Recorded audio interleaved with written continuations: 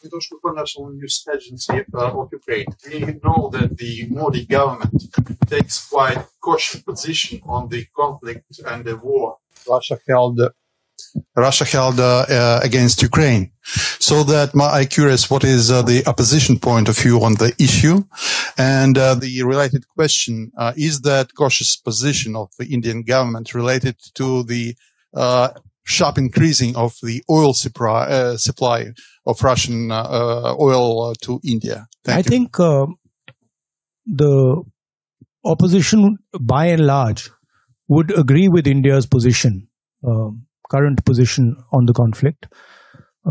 We have a relationship with Russia, and I don't think the opposition would have a different view than what the government is currently proposing.